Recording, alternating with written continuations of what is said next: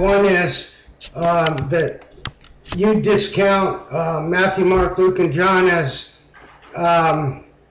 viable sources as evidence. But the historians use it, and historians use Matthew, Mark, Luke, and John as evidence.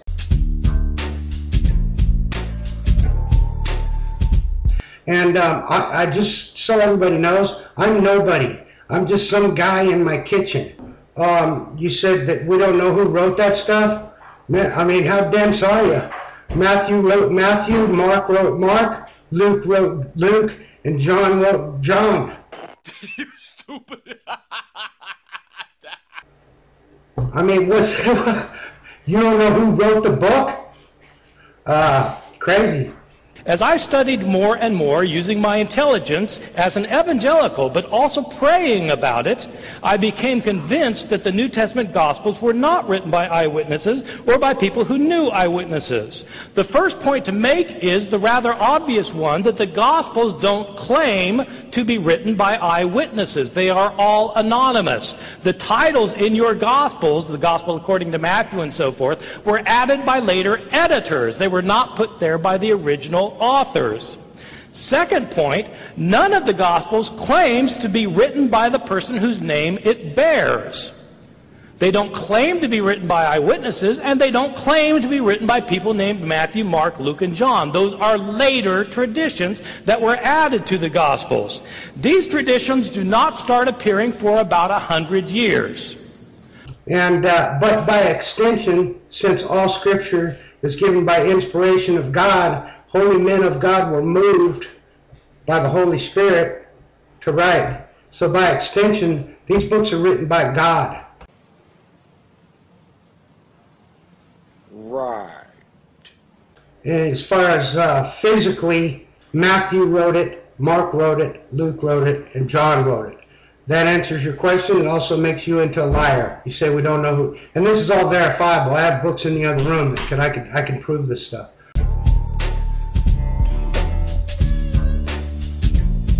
You said UFOs are more reliable than because we have eyewitness testimony, and that's understandable, and I understand where you're coming. But by your own admission, eyewitness testimony is evidence.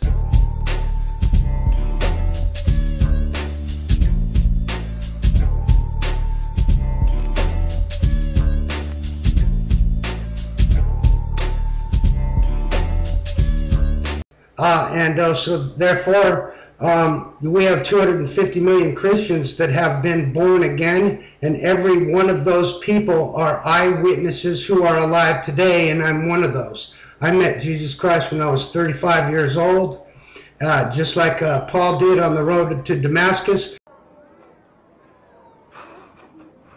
You're crazy, man. You're crazy. But yet you reject that. And it's the same exact eyewitness testimony, but you'll accept about a UFO, but you won't accept about Jesus. So, I mean, you just make yourself a liar once again.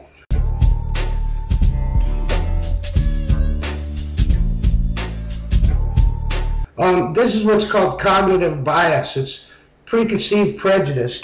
And for a definition on cognitive bias I have written down here, it's a mistake in reasoning, evaluating, remembering, or other cognitive processes often occurring as a result of this, holding on to one's personal preferences and beliefs regardless of contrary information.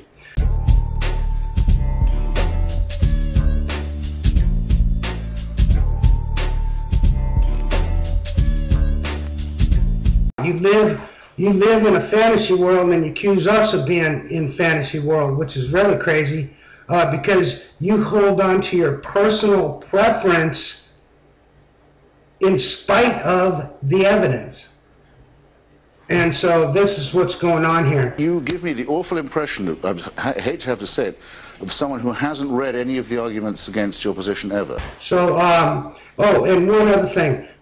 Luke, see, there was 500 eyewitnesses to Jesus' resurrection who were still alive when Luke wrote Luke.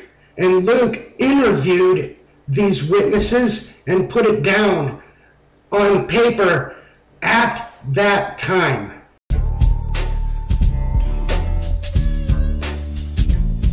And that's what the book of Luke is. So therefore, your argument is again destroyed, saying, and also, actually, your argument is invalid, because you said that because that wasn't written down at the time of Christ. No, but it was written down very soon after Christ died.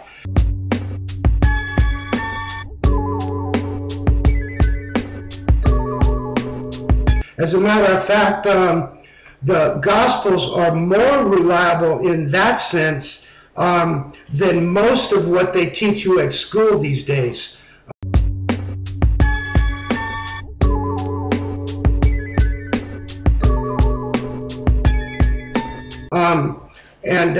I mean, they will teach you as fact at school writings that were taken out 200 years.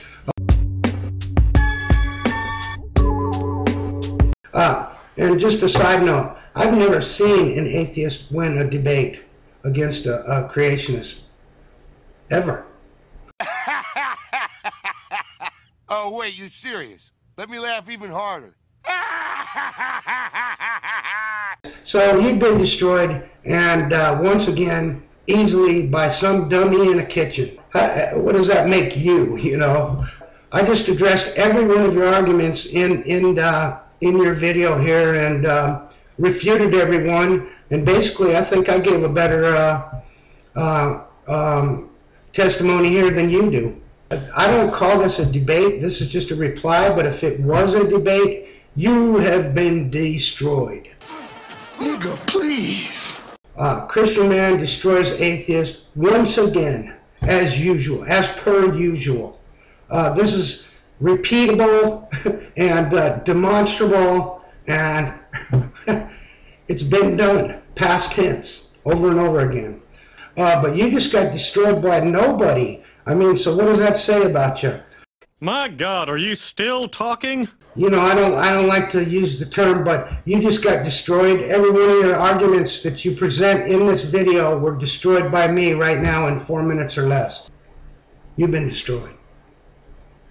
Have a nice day. Thank you very much. Have a nice day. Goodbye. Destroyed. A Christian man destroys atheists. Over and over again. Easy. At will. Why is this so easy? I don't know. Because you're a liar. And we are of the truth. I guess. Makes sense to me. You poor damn fool. Okay. Have a nice day. Goodbye.